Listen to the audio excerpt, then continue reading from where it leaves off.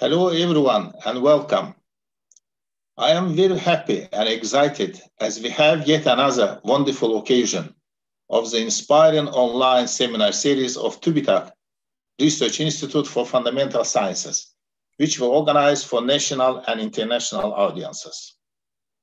It is my distinct pleasure to let you know that this evening our speaker is Professor Fay Dowker from Imperial College, London.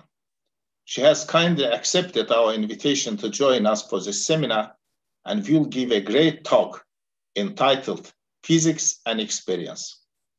The talk is part of our Mathematical Physics and Applied Mathematics seminar series.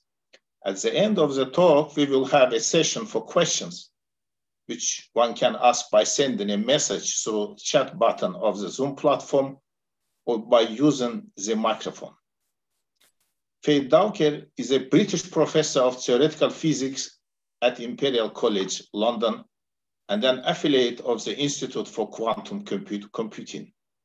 She conducts research in a number of areas of theoretical physics, including quantum gravity, the foundation of quantum mechanics, and the Causal Set Theory.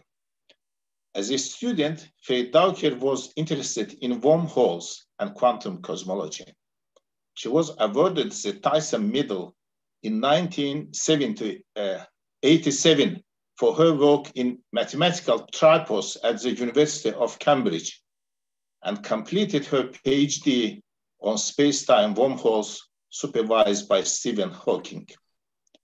Fay Dowker did her postdoctoral research at Fermilab at the University of California, Santa Barbara, and also at the California Institute of Technology. She delivered the eulogy at Stephen Hawking's funeral, describing him as her teacher, mentor, and friend, and asserting that his influence and legacy will live forever. With this, I want to thank once again Professor Fay Dowker for joining us for this seminar.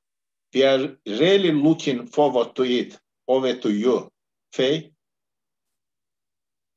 Thank you very much, Alikram. And let me say how happy I am to be here.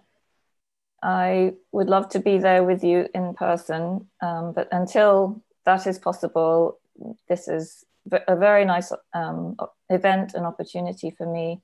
I'm very grateful for the invitation. I have found that it has given me great solace and comfort to be able to commune with my colleagues all over the world in this difficult time. And I feel that as scientists, we can continue to build our community of scholars who are pursuing knowledge and the truth in a way that I hope can continue to be without boundaries and without borders. Let me try to share my screen with you.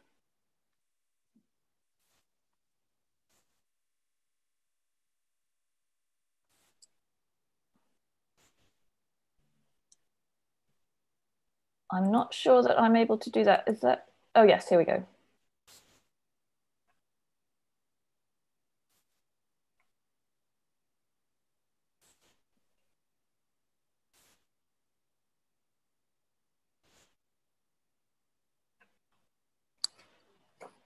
As Alikram said, I work on quantum. Yes. Perfect. Thank you. Good. So as Alikram said, I work on quantum gravity. And that's a theory that doesn't exist. So it's a strange thing to work on. So what we mean when we say that we're working on quantum gravity is that we're seeking to discover, create, construct a theoretical framework for all of fundamental physics that will not exclude anything. So that in particular, it will include our best understanding of space, time, and gravity, general relativity, and it will also include our best understanding of matter, quantum theory. And so we call this overarching framework for all of physics, quantum gravity, because that names one of the biggest barriers that we currently have to understanding physics as a unified whole. The fact that general relativity is a classical theory, it assumes that matter is classical and does not incorporate the quantum nature of matter. So how do we get there to a theory of quantum gravity from where we are now? We have our very successful theories which work very well in their own domains of applicability. And I think most workers on quantum gravity believe that probably the concepts that are going to be involved in a deeper theory of quantum gravity are going to be probably rather different from the concepts that we have now in our currently successful theories. So how do we make that conceptual leap from our best understanding that we have now to this new theory, new conception?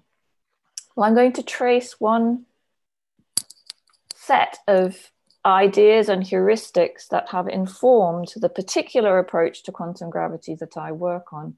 And I'm going to stress conceptual and what you might call philosophical arguments.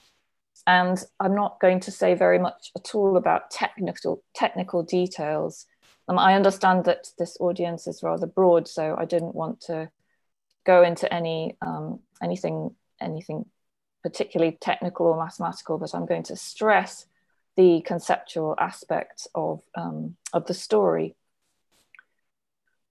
So physics is different from mathematics. We use mathematics in physics, of course, and mathematicians they build whole worlds in which to do their mathematics. And if that world is rich enough, if it contains enough to discover within the world, then mathematicians are happy to explore within any kind of world that they might create. Physicists, however, are constrained. We also build worlds. So there are many, you could say that each approach to the problem of quantum gravity is in the business of world building. It's building a particular world picture, if you like, particular framework. But in the end, we're not like physicists are not like mathematicians. We're not allowed to continue to explore these worlds just to our heart's content because we find them internally interesting and rich. They have to conform to experience. They have to accord with our experiences. In other words, they have to be what people call empirically correct. There has to be a correspondence between our experiences and the world that we're building within our physics, with a theory, if you like. Now that's a complicated business. Einstein stressed that coordination between the theory that we build and our experience is not part of the theory, and it's not of a logical nature. Einstein stressed that it's heuristic and intuitive. And when things are intuitive and heuristic, of course, there's going to be quite a lot of debate over whether or not our experiences really do coordinate with our theories. And I'm going to give you a very specific example of that kind of disagreement, that kind of debate. So let me start by giving you two examples of this, how physics has to coordinate with our experience and how that's not as straightforward as it might seem. The empirical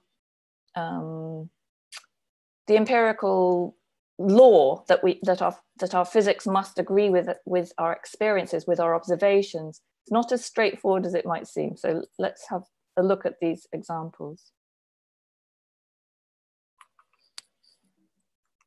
I'm having the same problem I had before, Alikram, which is I'm not able to advance my slides. I'm going to have to stop sharing my screen.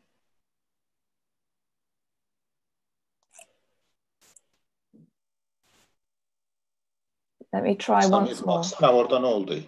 Samit, will you please help? What happened there? I'm going to try once more to share my please screen. Try once more. Yeah. Yes.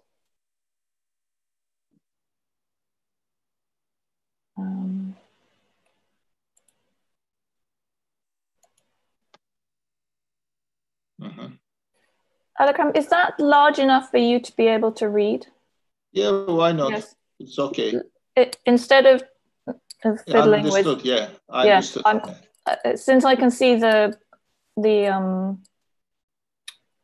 thumbnails, I'll be able to advance just by clicking on them. So, okay, let me know if they... Continue this way. Yes, good. So here's the first example. So this is a quotation from a book written by the philosopher Elizabeth Anscombe, who was a student of Wittgenstein. Maybe not student, but Wittgenstein was Anscombe's mentor. And she wrote an introduction to Wittgenstein's Tractatus. And this is a little passage from that book. So she says, he, Wittgenstein, once greeted me with the question, why do people say that it was natural to think that the sun went round the earth rather than that the earth turned on its axis? I replied, I suppose because it looked as if the sun went round the earth. Well, he asked, what would it have looked like if it had looked as if the earth turned on its axis? So this is a very nice example. It's very clever of Wittgenstein to ask this, because of course the answer is, well, it would have looked like what we see, what we observe, because what we observe is indeed consistent with the earth turning, the sun being fixed and the earth turning on its axis. You would see that. So the point that is being made here, and it's a nice starting point for a discussion about empiricism in physics, the same observation of the sun in the sky can be applied, can be consistent with two different models, one in which the earth is fixed and the sun moves, and one in which the sun is fixed and the earth spins. So it's a complicated business. Comparing our observations or our experiences with our physical models. But such a comparison has to be done. That's the empirical doctrine. So physicists must compare and coordinate, try to see whether our experiences can coordinate with our theory, with our theoretical understanding. So the second example is from gravity. So in Newtonian gravity, there is a force on your body pulling you down towards the center of the earth. So that's true for me, it's true for all of you, each one of you. In general relativity, which is a better theory of gravity than Newtonian gravity, in the sense that it's more empirically accurate, it's better describes all the huge amount of data that we have now about celestial mechanics, about our observations about galaxies, about cosmology. So general relativity is empirically a better theory than Newtonian gravity. In general relativity, there is no such force. Now, which of these accords with our experience? And here I'm going to, what I mean by experience here is your actual experience, your personal, I don't mean your experience of reading data in large books full of observations of galaxies or planets. What I mean is your actual personal subjective experience. So I claim that if one tries to actually be aware of all the forces that you actually feel on your body in a way that's as free of any kind of theory as possible, then that direct sensory experience coordinates with general relativity and does not coordinate with Newtonian gravity, I claim. So I claim that you will feel, if you attend to the sensations that you actually have, you will feel your chair pushing up on you, the floor pushing up on the bottom of your feet. You will feel no force pulling you down. In Newtonian gravity, there is such a force, but in general relativity, there isn't. So in that sense, I claim your direct sensory experience contradicts Newtonian gravity and supports general relativity. So this is clear with hindsight, but how would someone have argued that case in, let's say, 1690? So Newtonian gravity has been proposed, Newton's laws of motion. Scientists have found that Newtonian gravity accords very well with observations of celestial mechanics. So how would someone argue that there's something peculiar going on here, which is that they don't feel a force pulling them down towards the center of the Earth?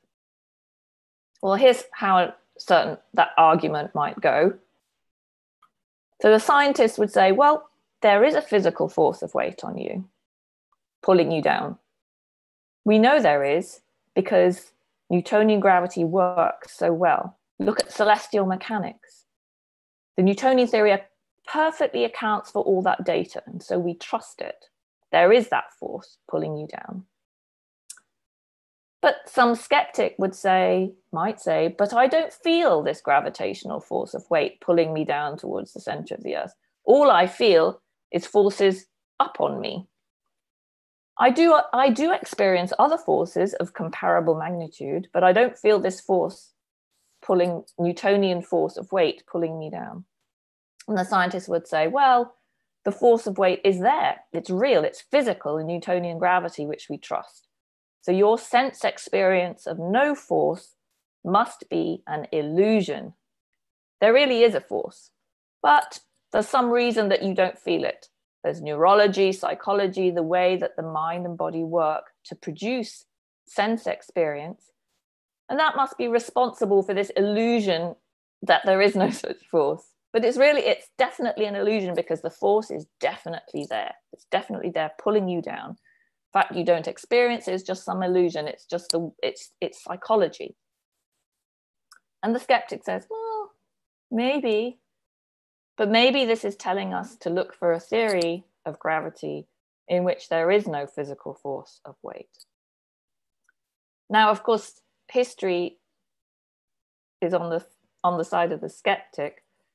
Indeed, in the development of general relativity, Einstein realized that there was no such force, no such Newtonian force of attraction between any two bodies, any two massive bodies in the universe, that such a force did not exist. Einstein called it the happiest thought of his life. In 1790, it was premature to take the thoughts of the skeptic forward. There was no way that Newton could have made the breakthroughs or performed the development of general relativity because Newton didn't have the concepts that were needed to make the leap to general relativity.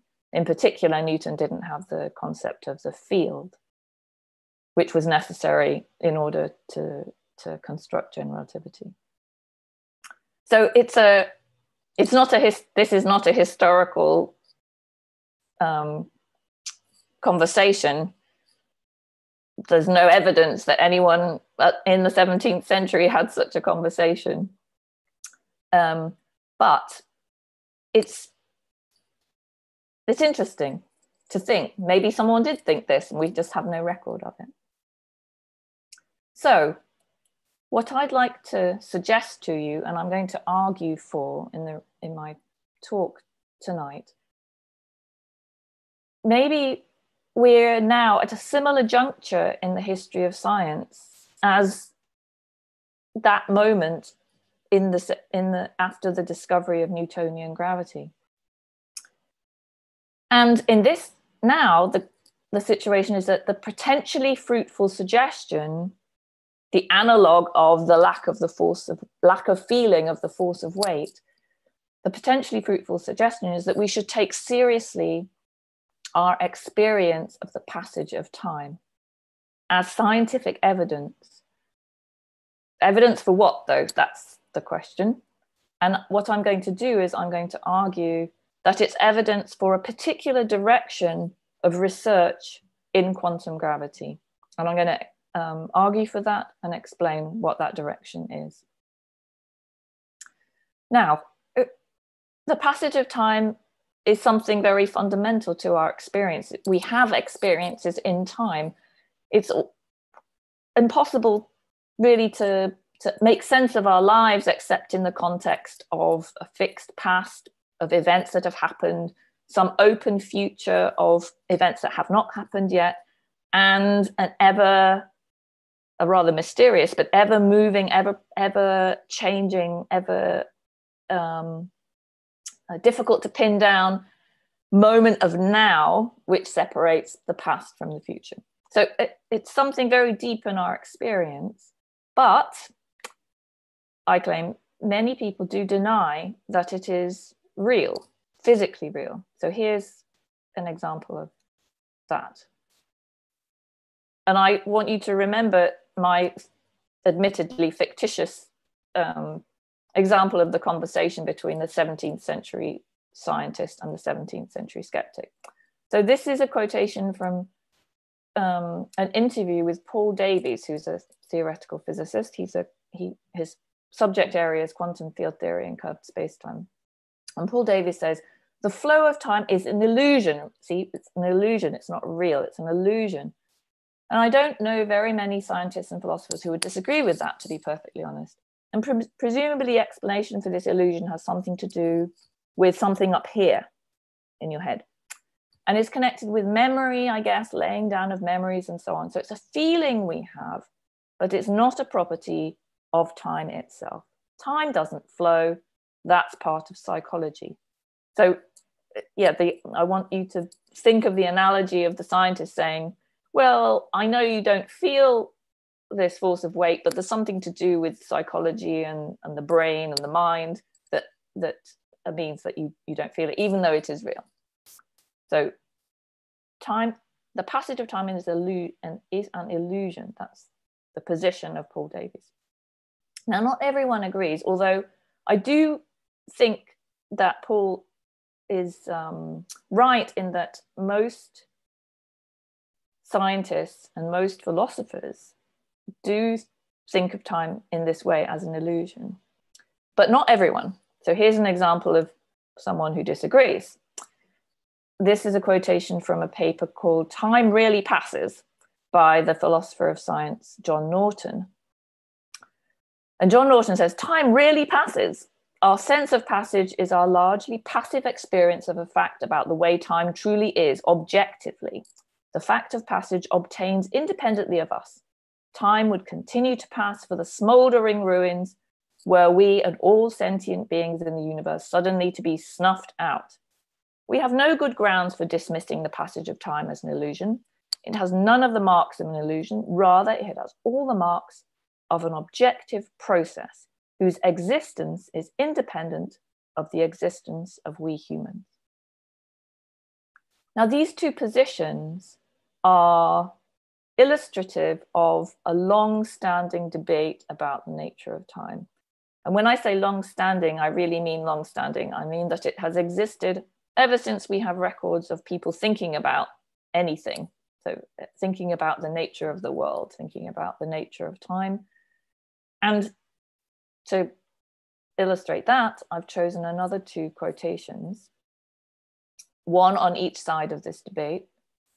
And I've labeled the two positions being, which is the position of Paul Davies, that the passage of time is an illusion, and becoming, which is a label for the position of John Norton, that time is real. It's a real process.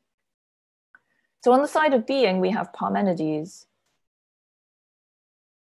And of course, I suppose we never really know whether these are accurate statements of what these ancient thinkers said or thought, because we commune with them via such a long period of time and through so many, and we only have reports of what they said. So anyway, this is some statement attributed at least to Parmenides. What is has no beginning and will never be destroyed. It is whole, still, and without end. It neither was nor will be. It simply is, now altogether one, continuous. And on the side of becoming, that the passage of time is a process, I've chosen this quotation from a book on Buddhist logic by Fyodor Shabatsky. And he's describing here the Buddhist doctrine of dependent origination, which is it's nearly as old as Parmenides. There is no matter, no substance, only separate elements, momentary flashes of efficient energy, perpetual becoming, a flow of existential moments. So thinking about the nature of time engages us in ancient traditions of thought, and it's one of the joys of working on quantum gravity that one is bringing in to one's scientific practice, this sort of engagement with the thoughts of many, many, many people over such a long period of human history. So these two positions, being versus becoming, it is said that modern physics, in particular general relativity, favors being. So in the debate between being and becoming, general relativity is evidence for the position that the world simply is. So here's an example of someone saying exactly that. This is a quotation from Sean Carroll, who's a cosmologist, and he wrote this on his blog. So he says, modern physics suggests that we can look at the entire history of the universe as a single four-dimensional thing. That includes our own personal path through it, which defines our world line. This seemingly conflicts with our intuitive idea that we exist at a moment and move through time. Of course, there is no real conflict, just two different ways of looking at the same thing. There is a four-dimensional universe that includes all of our world line from birth to death, once and for all. And each moment along that world line defines an instantaneous person with the perception that they are growing older, advancing through time. So I want to explain now a little bit why it is that general relativity supports this view, what people often call the block universe view. So the side of being in the being versus becoming debate is the side of being is often referred to as the block universe. So all events, past, present, and future, exist in a block in this timeless way. So why is it that people say that general relativity, so Sean Carroll here is talking about general relativity, why is it that general relativity supports this block universe picture? Well, to explain that, I want to take one step back in the history of science to Newtonian physics, to the view of space and time that existed before general relativity, to contrast the picture that general relativity gives us. So in Newton's worldview, the worldview of Newtonian physics, space-time can be thought of as being four-dimensional, just as it is in general relativity. But Newtonian space-time is made of slices of space stacked up one on top of the other in the way that I've shown here in this cartoon. So this is a cartoon of 4-dimensional space-time, which one can't draw.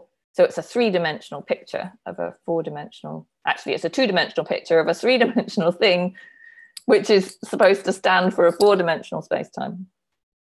So each of these slices here is supposed to be 3-dimensional space, and it's some picture from the Hubble deep field of galaxies. So there's space and each one is at a particular time. So this is at time t equals 0. 1 unit of time later, this is space again. 2 units of time have passed, and this is space. 3 units of time, and this is space. And it's an axiom of Newtonian space-time that for every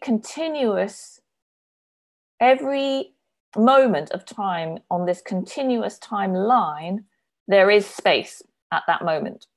So I've only drawn 4 slices, but there are continuously infinitely many such slices that fill in between these slices that are illustrated. And they form then a 4-dimensional thing, a block. So just as you stack up pieces of paper, 2-dimensional pieces of paper, they make a 3-dimensional block. Just as you stack up 3-dimensional slices of space, they will make a 4-dimensional block. So this picture is just some finite chunk of infinite space-time. In Newtonian space-time, space is infinite in all 3 spatial directions, and time is infinite into the infinite past and into the infinite future. So this is just a little chunk of it. And here I've drawn 2 world lines of 2 galaxies that start at the same position here at time t equals 0. They go to different places in space as time passes, and then they end up at the same position again. So these 2 galaxies split and then collide again here. And the amount of time that elapses along those 2 world lines of those 2 galaxies is just 3 units of time for them both. So to read off how much time passes along a world line like this, you just look at this time axis, this time coordinate, and you can read off the physical amount of time that elapses along these world lines. So in Newtonian physics, people sometimes say that time is spatialized. It becomes just another dimension. You can draw it on an axis, just like the 3 dimensions at 3 spatial dimensions.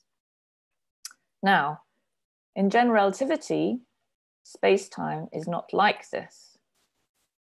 In general relativity, or in Einsteinian space-time, which is still 4-dimensional, it's not made of space. In fact, there's no such thing as space, 3-dimensional space, at all in an Einsteinian space-time.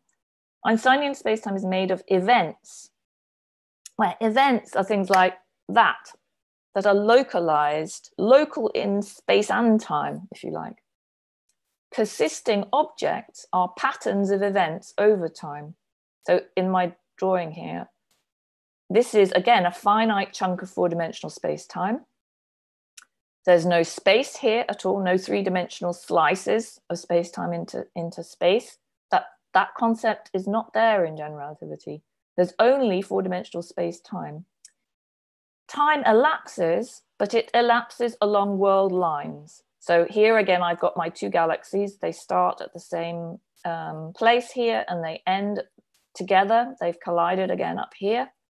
And they go along different world lines in space-time, and time elapses for each one. But now the physical time that passes, that elapses along each of these world lines can, and generically in general, is different. So a different amount of time will elapse along this red world line of the red galaxy than elapses along the green world line for the green galaxy. So if those galaxies carry clocks, then those clocks will measure different amounts of time elapsing as they traverse these 2 trajectories, even though they begin and end at the same events. There is no concept here of simultaneity. There's no concept of there being a set of events which are at the same time. That concept doesn't exist. And that was one of the things that that's already true in special relativity. So that's Einstein's theory of space-time without gravity. So already in special relativity, there's no concept of simultaneity. There is concept of order, of the ordering of events, and I will come back to that concept a little bit in a little while. So in this view of space-time that general relativity seems to give us, there is, and just concentrate here on this picture here on the left-hand side, this is another cartoon of the universe. Now I've gone down another dimension, so this is a two-dimensional cartoon of a four-dimensional universe. The universe is just laid out as a four-dimensional whole, from the beginning, if it had a beginning, to the end, if it will have an end. And all events, as Sean Carroll said, are here in space-time. And here is my world line from my birth. This is the event of my birth, this star down here. And this is the event of my death, this star up here. And this is my world line that I'm tracing out between the events of my birth and death. And that's the same for us all. We all have our world lines in space-time, all tracing out our world lines. Now, we may feel very strongly that we are now somewhere on that world line, moving, creeping forward. But in general relativity, there is no such thing. There's no such special point along a world line that you sit at and move along. That doesn't exist. And it can't exist because there's no simultaneity. Because if I had my own special point here on my world line creeping forwards, then so would you. Suppose this is your world line here, this green one. You would have your special point. But there's no way that I can have a special point and you can have a special point, because that would produce a physical simultaneity between my special point and your special point. But there is no such thing in the theory. So there's no special points. There's no now in the theory. There's just a block. Past, present, and future events laid out once and for all in this way. I've drawn these blue lines here. These represent the paths of photons. So for example, a photon can travel from its production in some galaxy somewhere far away and intersect my world line at some event here where I can detect it in my, using my telescope. Now, here's a conversation that I claim I've sometimes had with people, sometimes after talks that I've given like this, which illustrates the difficulty there is now in communicating about whether or not this picture of the world, this block universe picture, is compatible, whether it coordinates with our experience. So A thinks that the block universe does coordinate with our experience, and B thinks that it does not. And this is their conversation. A says, events happen in the block. There's a tree growing. There is a supernova exploding. There is a person experiencing time passing. B says, no, the block is static.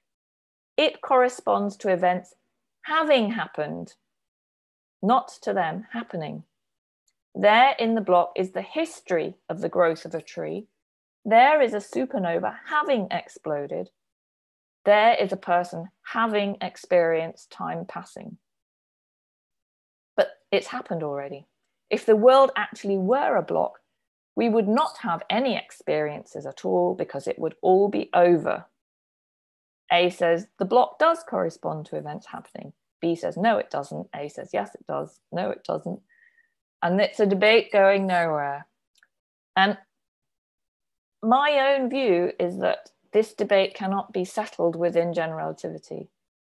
It's similar to the position of the scientist and the skeptic arguing about whether the force of weight, whether the fact that you don't experience any force of weight pulling you down, whether that is compatible with Newtonian physics. There's no way to resolve that within Newtonian physics. What it's doing, what the thoughts of the skeptic are pointing away beyond Newtonian physics, how a theory that's better than Newtonian physics could be. So this is the way that I want to take the heuristic of the reality of the passage of time. It cannot be something which this debate, this discussion cannot be resolved within general relativity.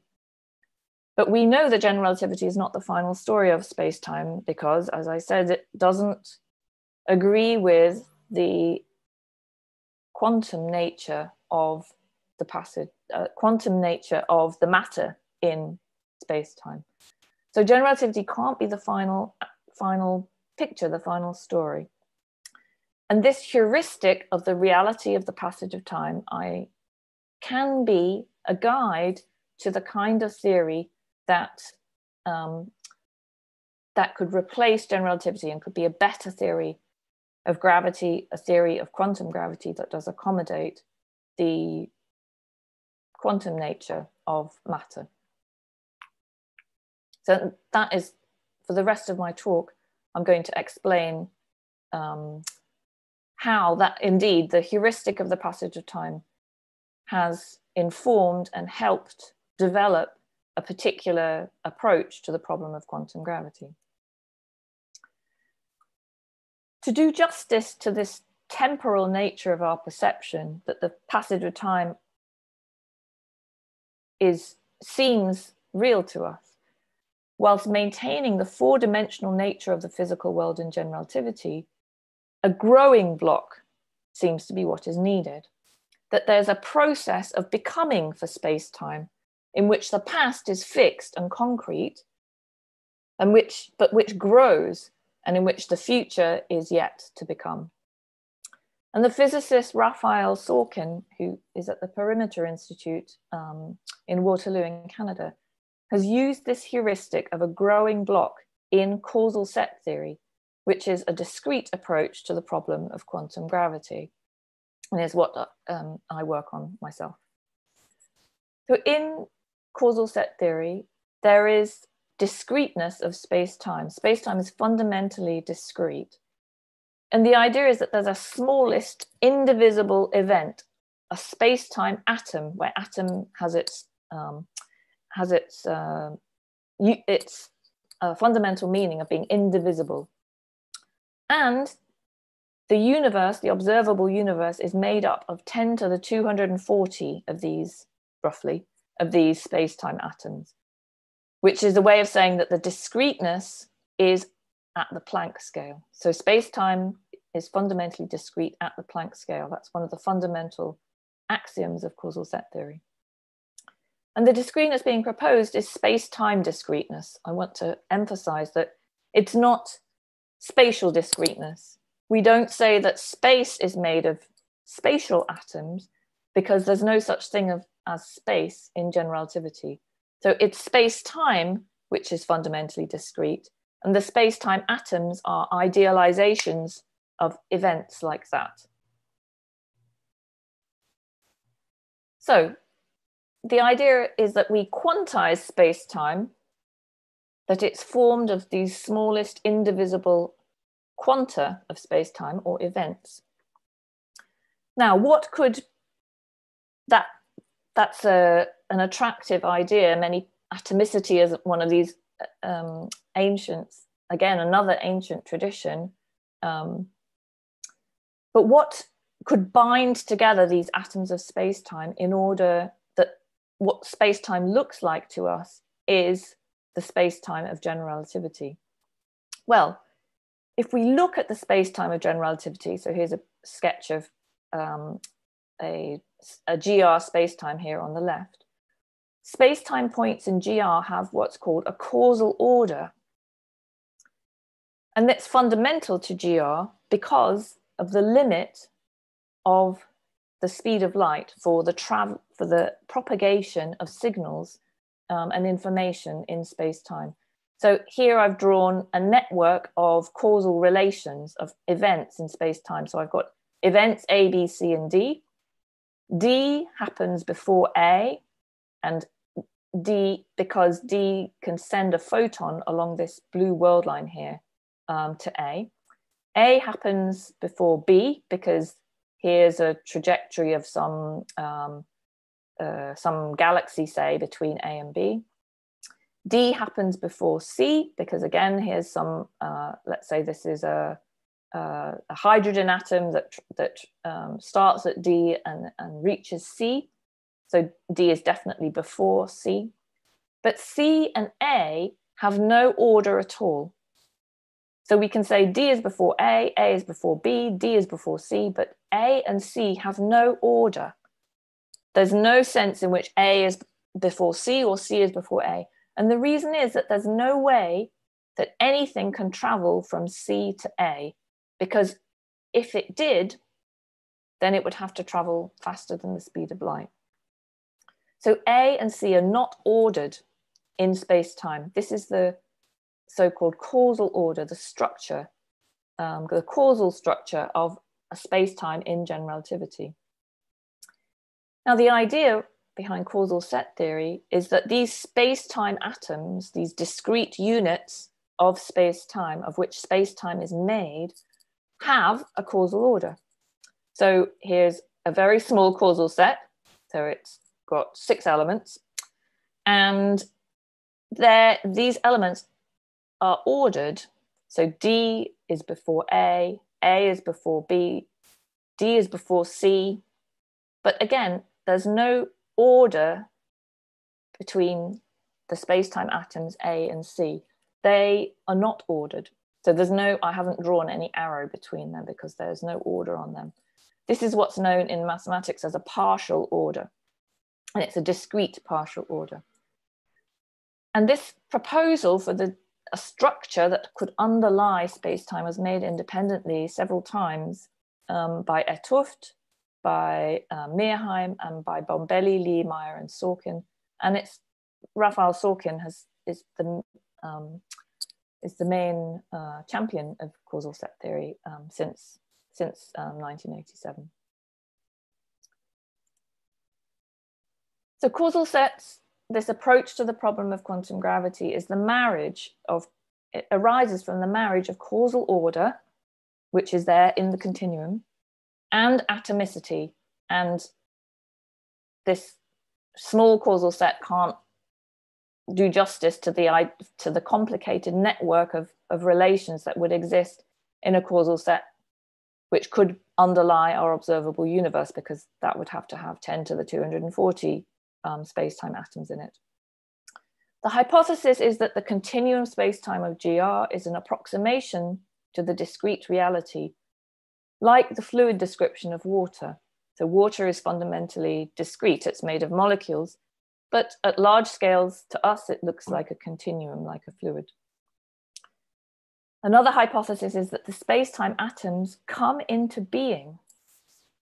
They're not there already in a block. They come into being in a continual random process of birth. And the order in which they are born is their causal order, which is not a linear order, but a partial order. And this process of the birth of space-time atoms is the passage of time. So this causal set here, if it were the universe, each of these space-time atoms would come into being. And the order in which they come into being is this partial order. So D comes into being, it is born before A. And A is before born, it comes into being, it becomes before B. But there's no fact of the matter about whether A is born before C or C is born before A. They are unordered. They are born, but they're not born in any order with respect to each other. And Raphael Sorkin has called this process asynchronous becoming. It's a process which is not synchronized. It's a process of the birth of these space-time atoms in a partial order.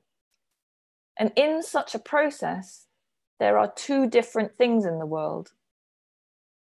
One type of thing is the space-time atoms themselves and the order relations between them, and they are the material of our 4-dimensional world in general relativity. The other type of thing is the birth process. And this process is also physically real. And this process is what corresponds to things happening. the unceasing cascade of birth events coordinates with our experience of the passage of time. Now, these ideas underlie an important technical development in causal set theory, which was the creation of a class of stochastic dynamical models for causal sets, in which a causal set grows via a set of probabilistic rules. And these models are called the Rideout-Sorkin models after their discoverers. Now, how to make this process of the birth of space-time atoms quantum mechanical is a work in process. The Rideout-Sorkin models are classically stochastic, but they don't incorporate any quantum interference. So they're not quantum mechanical, and they're not yet a theory of quantum causal sets. So in view of time, I'm going to skip over this slide here. But let's come back to this conversation, the frustrating conversation that didn't seem to have any outcome. So A, again, argues that events happen in the block, that the block is compatible with its coordinate, it can coordinate with our experience of time passing. And B says, no, the block is static, it doesn't coordinate with our experience of time passing. It describes events that have already happened. And A says, yes, it does. And B now says, in causal set theory, there are not just the space-time atoms that make up space-time, that comprise space-time, that make up the events. But there's the birth process as well. There's something new now. And it's this process of the coming into being of space-time atoms that corresponds to happening. It coordinates with our experience of time passing. And this is missing in the block. So B now has something concrete to hang their argument upon, something to compare to the block. It's less frustrating now, it's less fruitless, the debate. An event corresponds to the collection of space-time atoms with the causal relations between them that comprise it, but the occurrence of the event, the happening of the event, is the birth of those atoms.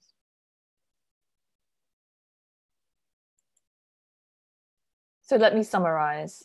I've talked about the science of time in the past with Newton, in the present with Einstein, and in at least a potential future with causal set quantum gravity. Now, time in the past, in Newtonian space-time, is really about space. It's about what happens in space. Time in the present, that's Einsteinian or general relativity time, is about events, events comprising this block of four-dimensional space-time. And if what I've talked about is indeed a fruitful direction for quantum gravity, if causal sets are along the right lines in our pursuit of a theory of quantum gravity, then time in the future will be about process. And then, if that indeed turns out to be the case, we'll be able to say that the essence of the physical world is creation. And that would be a beautiful unity because, as we know, the essence of physics is creation. And I'm going to end with this quotation from Abdus Salam. Salam was the founder of the theoretical physics group at Imperial College where I work. And in his 1979 Nobel lecture, he said, "Scientific thought and its creation is the common and shared heritage of mankind." Today we would say humankind. But what I like and think is important and crucial here is that Salam says that not just science, but the creation of science belongs to us all. And I'll end there. Thank you very much for listening. Thank you very much for this very interesting and exciting talk. We can now pass to questions. Please ask questions.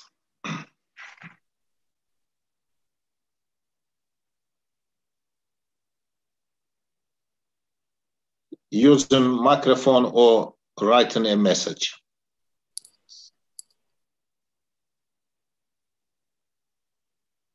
I have a question for everyone. Yeah. Who recognizes this clock? Yeah.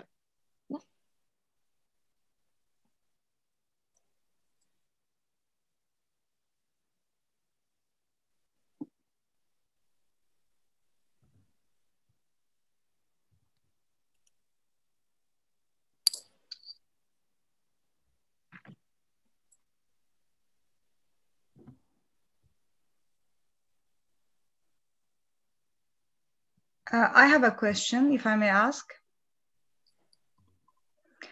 Why do you think that at the beginning of your talk, you were talking about us not feeling the gravitational force actually, but perceiving it as if, scientists being convinced that there is a gravitational force, although we do not feel it. But if I sit, for instance, on a chair and put a very heavy book on my legs, I would feel some pressure on my legs. And that would be very similar to the one if somebody just came to me and pushes my legs down with their hands constantly, but slowly. So this also would, with a direct logic, it would lead to the conclusion that the book is actually applying some force on my legs, which would be its gravitational force. And the first thing that one person naturally comments on this thing would be the force applied by the book rather than the force that my legs apply on it to stop it to move on the geodesic. So why do you think that it is somehow, while the people can still observe this force that is applied on them by the objects, why would it then be unnatural to think that there is a gravitational force because I'm not feeling the force, because I'm feeling the force of other objects on me? Yes, that's a very good question. So I think what you're driving at is that it's a consistent picture. That you can interpret one's experience in the light of within Newtonian gravity, and there's no contradiction as such. So I think you're right. So if you put a heavy object on your lap, then you feel the force on you from the object. But that is not the same thing as the force that the earth is exerting on you. That's the force that the book is exerting on you, right? The Newtonian theory is a consistent theory and a consistent picture. It says, for example, if you think about the book, so the book is certainly exerting a force on you. That's a real force. I agree. You feel it, right? So, but that's not the missing force. The force which you should feel but you don't, and that's the force that the earth is exerting on you. So you do feel the force that the book is exerting on you, but not.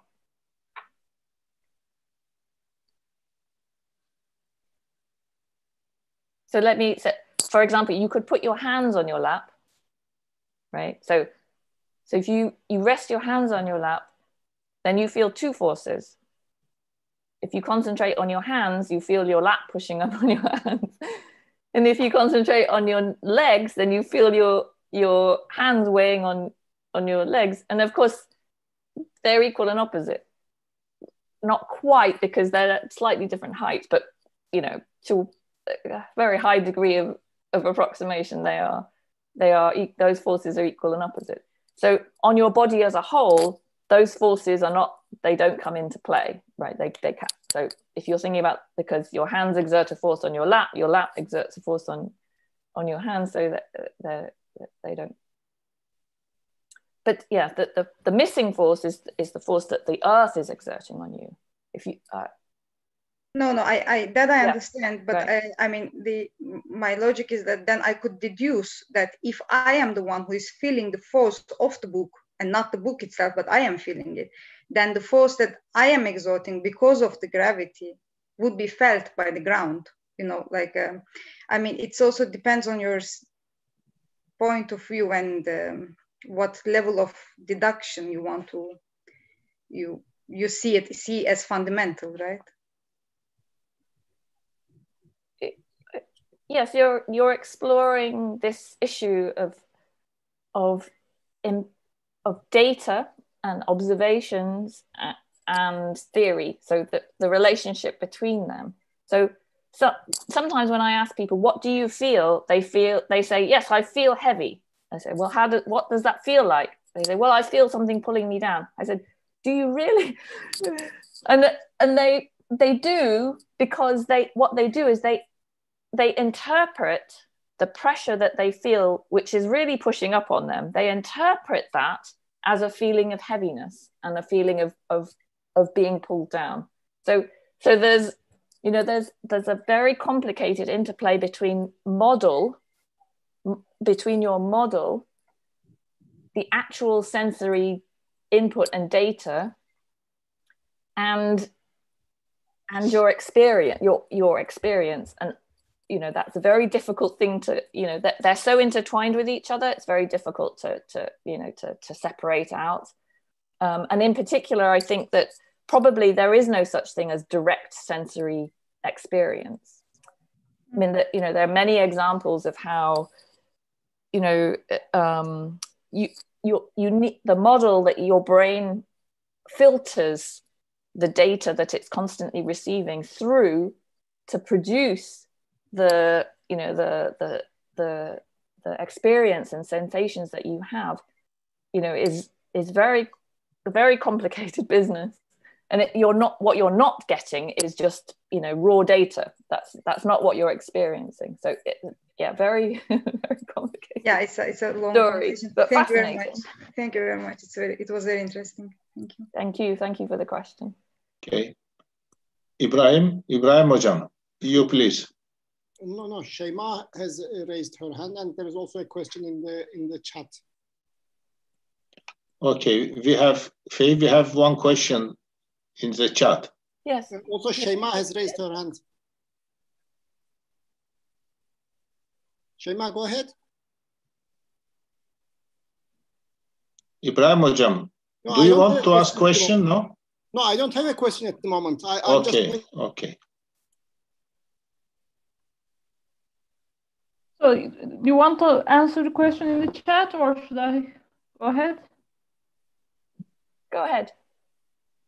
Yeah, so I just wanted to, I think that part was a bit fast, so I want to ask again. So as I understand this, in the causal set theory, or I mean this third theory you described, so the space-time atoms, they are events, right? I mean, they correspond to what we call event in GR, but I miss what a process is. I mean, can you explain it again? Yes.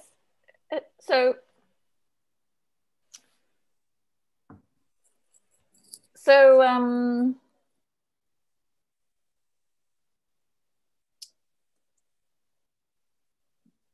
the process is the coming into being of these space-time atoms, these fundamental smallest events. So yes, but that's what's confusing me. So yes. Event itself is an instantaneous thing, right? So I mean, what differentiates an event and from its becoming? Yes, good. That's an excellent question. So what you are finding difficult here, I think, is the multiple meanings of the term event.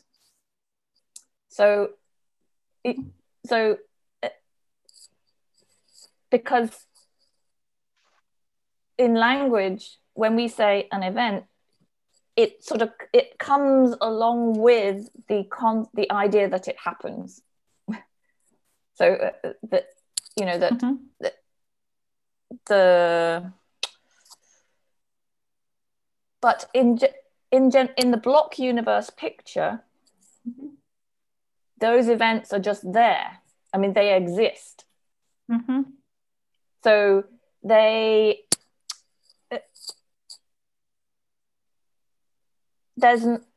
never a time when they're not there because that makes no sense. There's just this timeless block in which all the events are present. Okay. I mean, it's very difficult to use timeless language because so that they just exist. The past, so events in your past exist, events in your future exist, and there's no physical distinction between them. They just exist, and they always have existed, and they always will exist because always have and always will have no meaning. It's just a block, and that's it. So the concept of process it contrasts with, it's different from that. So it says that no, those events. So now the first step is to conceive of this block as being made of these discrete events. So these discrete space-time atoms. That's the first idea. So you can think of a block causal set. The block causal set is just the GR block, but just discretized, right? So now we've just got these discrete space-time atoms, maybe? right? Very tiny, it's still a block. Planck-sized Lego blocks, maybe? Say that again? Like Planck-sized Lego blocks, maybe? They are Planck-sized indeed, yeah. Lego blocks makes them a bit more rigid. I think you should think of them more as in a more fluid manner. So more like a fluid than a crystal, let's say. But yes, so Planck-sized. So there are these. You can think of a causal set block. So it's just the whole of space-time, all the events in the past, all of the events in the future, all existing in a way, and they're all physically they have the same physical status. There's no distinction between past events and present events and future events. They're just they have the same physical status. So you can have a causal set like that. That's just a block causal set. But the process is something that you add. So you say, no, the causal set doesn't exist as a block. It comes into being in this process. It comes into being as a process in which each space-time atom is born. It's not there, and then it is there. It doesn't exist, and then it does exist. And it's that process of the becoming of the space-time atoms that is new. The block doesn't have it. So the process is physically real. So, and is this process, I mean, when you say process, do you talk about becoming of single event or becoming of a series of events or something? Yes, many of them. Oh, yeah. Okay. Many of them coming into being. Yeah. Okay, thank you. Yeah, it was an excellent question. Thank you for asking it. It helped me to be more clear. Yeah. I wrote a paper in which the subtitle was "The Birth of a Baby is Not a Baby," to make the distinction between the thing, which is the space-time atom, and the process of its being born. They're not the same thing. Just like a baby is not the birth of a baby, because the birth of a baby is the process of the coming into being of the baby. So, yeah. Okay, thank you. Thank you.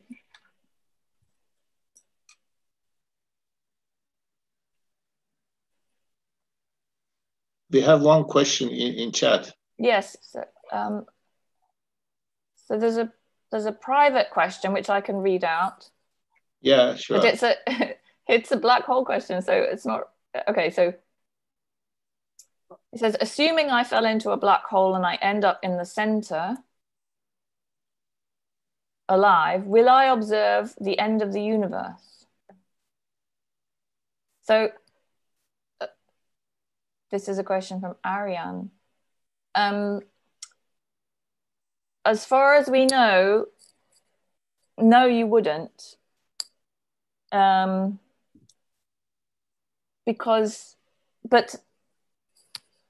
what we don't know, of course, is a theory of quantum gravity that will explain to us what happens in the singularity, what is referred to in your question as the center. So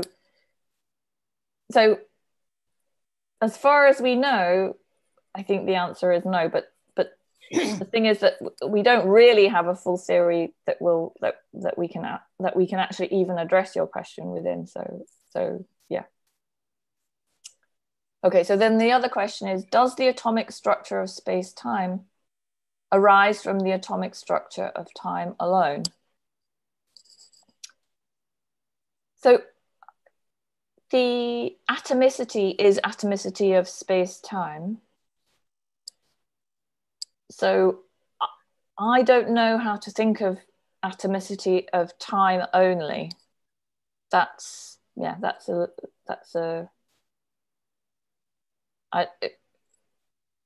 not sure how a theory would look if somehow time were atomic but space-time was not atomic.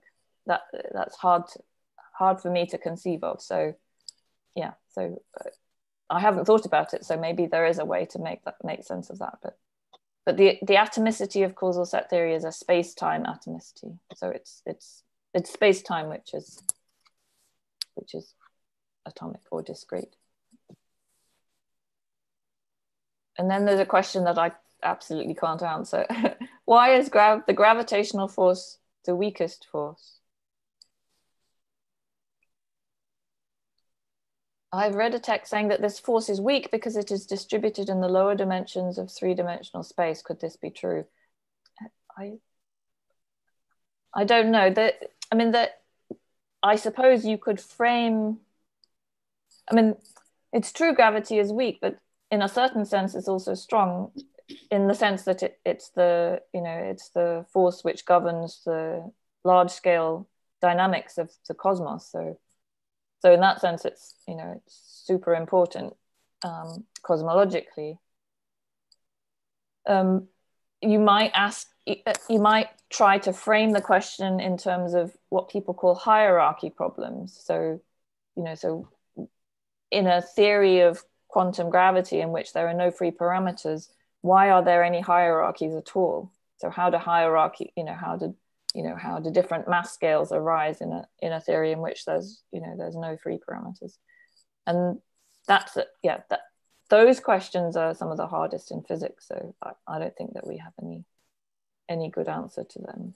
So I don't know the answer to your question.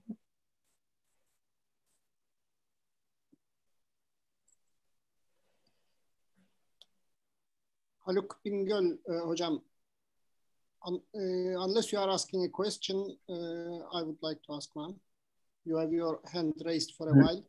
Yeah, I have a question for a small one. Please make yourself visible. Okay, thank you.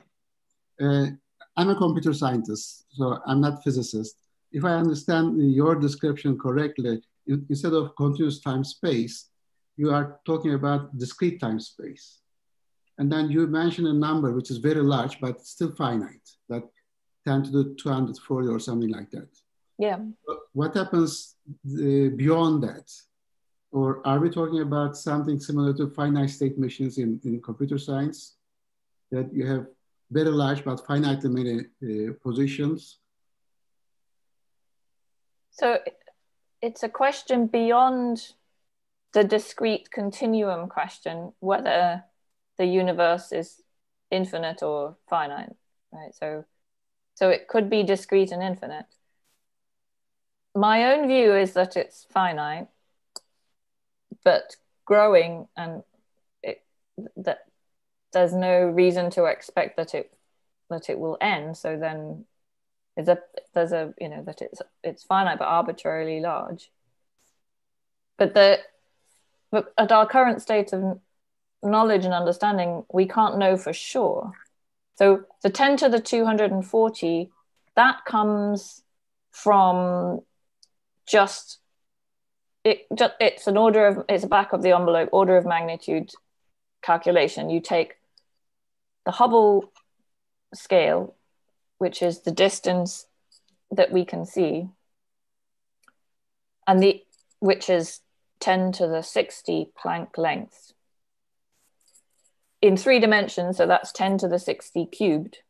That's lasting for the age of the universe, which is 10 to the 60 Planck times. Of course, they're the same number in Planck units because it's limited by the speed of light. So the age of the universe is 10 to the 60 Planck times. So the space-time 4 volume of our observable universe is just 10 to the 200, it's 10 to the 60 to the power 4, which is 10 to the 240. That's all that number is. It doesn't, so so that finite number comes from the finiteness of the space-time volume that we can see. Whether or not there's stuff we can't see beyond the horizon, that's an open question. Whether or not there's the universe, whether the universe has existed before the Big Bang and how much of it there is before the Big Bang, that's an open question. My own view is that there can only be a finite amount of space-time atoms in our past, and that it would make no sense for there to be an infinite number. So I'm a sort of, I don't know, yeah, I don't think there's anything infinite in the physical universe. So yeah, but strictly it's an open question. But but this going discrete, of course, allows you to to conjecture that the universe is fundamentally finite. Okay, thank you. Did that answer your question? Yes, so. Yes. Thank you. Yeah, thanks for the question. I would like to ask a question now, if no one else is asking. Okay, my picture of the world in general relativity, I work in general relativity, by the way, is not what you described as the block with the pre-existing events and so on, because that would be denying free will. Okay, so my picture is that we and whatever the fields, etc., are propagating on this continuum but not fixed continuum. We stretch it, we squeeze it at places, etc. So we are, and what is time to me is simply a dimension of this continuum with a simple mathematical distinction with respect to the others. Now, how is your picture different from this, other than postulating that any two possible events must be at least a Planck length away from each other? And the second part of the question, I guess, is what triggers new space-time events to come into being? Let me answer the second one, because I wasn't sure that I understood the first one. Maybe you can explain again. But to answer the second one, nothing triggers them coming into being. It's their nature. Okay. So it's like saying, I mean, it's what they do. It's their nature. I don't like to,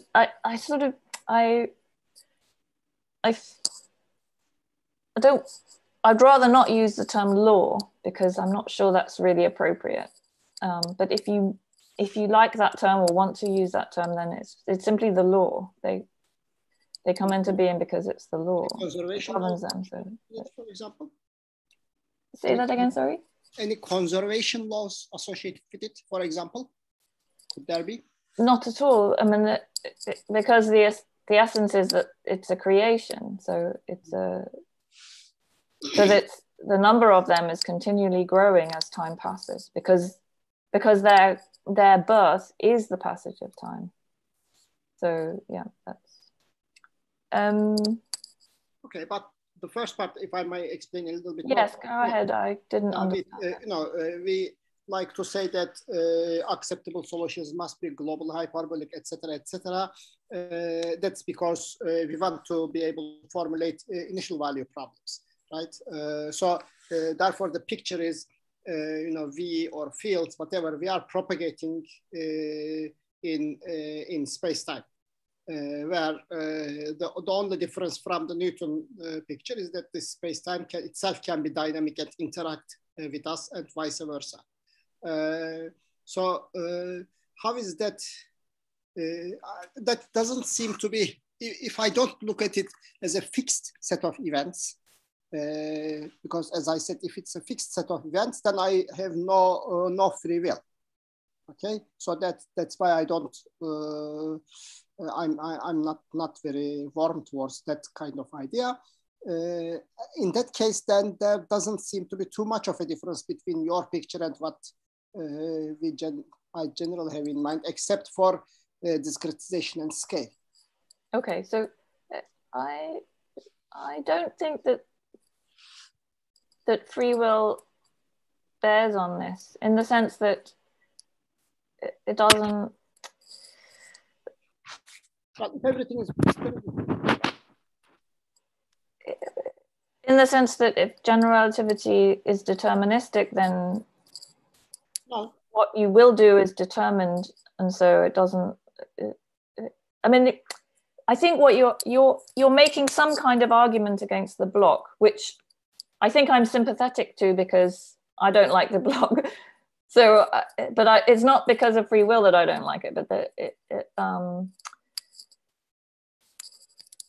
but maybe you mean something slightly different from free will than what I'm interpreting your question as. So there's that possibility. I mean, I'm not saying at all that there's anything within general relativity that you can't. I mean, of course we have no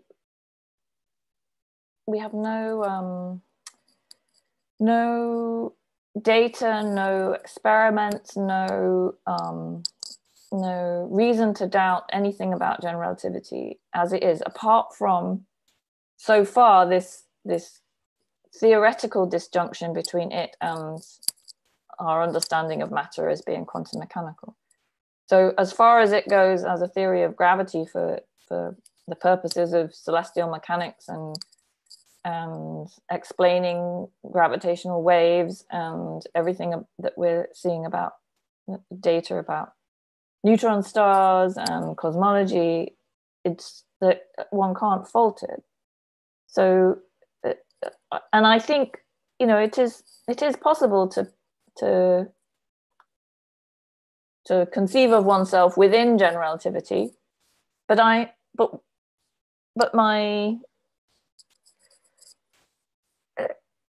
it doesn't. There's nothing in it that coordinates with our experience of the passage of time. And, well, that's my claim. And it's disputed, this argument this sort of frustrating argument that I used as an illustration is a real argument that I sometimes have with people. And they say, no, yes, it does coordinate with our experience. So, and I don't think that it can be because of memory or psychology or something. And I don't think that that can be resolved.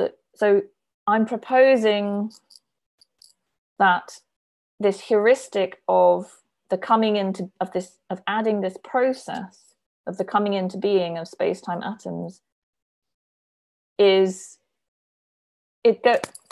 part of the development of a theory of quantum gravity, which is something which so quantum gravity, if one accepts that it's a valid scientific endeavor, then I'm using this heuristic of becoming as part of the development, as I'm claiming that it has been actually. So it has actually been part of the development of causal set theory. So I'm not criticizing general relativity within itself. I'm saying that for quantum gravity, this heuristic has actually been useful.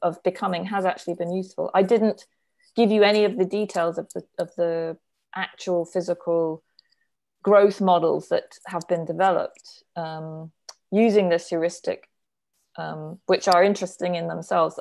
I mentioned they're classically stochastic models. They're not quantum, so they're only toy models, if you like. We don't have quantum causal sets. Yeah. Okay, we have one question in the chat, please. Yes. So the question is, or two questions, or three actually. Two or even. Yeah. What is the definition of time? Is it defined by movement? If time is an illusion, then why and how do we get older? If gravity is not a force, then what happens to there are four fundamental? Oh, right, okay. Yes, well, the definition of time is different in different theories. That's what I've tried to draw out. So if you ask the question within, so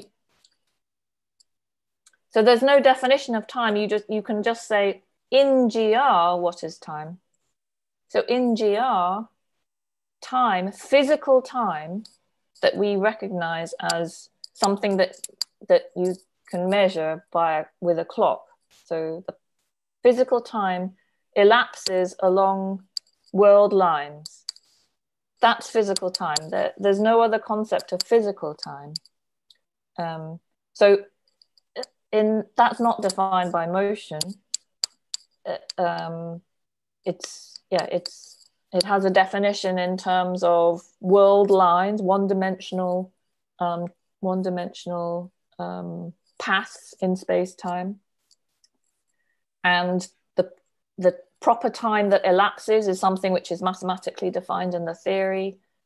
And so you can answer your question within a particular framework. So if this causal set picture is right, then there's something else that you can say about what time is, that the passage of time is the birth of space-time atoms. So in causal set theory, that's something that you can say about time that you can't say in general relativity, right? So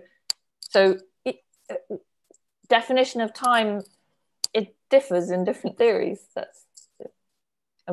So it's up to us to decide whether it accords with our experience or not. So if time is an illusion, then why and how do we get older? So I think time is not an illusion. So yeah, that's we get older because time passes. That's yeah. And if gravity is not a force, then what happens to their four fundamental forces?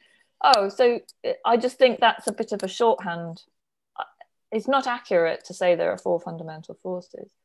So it's just not an accurate statement. So yeah, it's a bit of a, it's a bit, yeah. I don't say that sort of thing myself. So yeah. Okay. I think force, in general, force, the concept of force has dissolved away now in modern physics. So it's been replaced by interaction. So that, yeah, I think that, yeah. Thank you for the questions. Okay. More question, please. If no more question, perhaps we can stop here. Fay, what do you think? That was great. Thank you very much for the questions. I wish that I was there with you so I could actually see you properly. And it is difficult to discuss online. I'm sure you can feel that. But I feel, yeah, that it will be really nice to meet you all and get to know you in person. So hopefully in the future that we'll be able to. Yeah, sure. Sure. Really excellent questions. I particularly enjoyed the one about the process. So trying to explain what I mean by process. These are not things which are easy. I myself, it's taken me a long time to come to I still struggle, to come to the understanding that such as it is, that I have. So, yeah.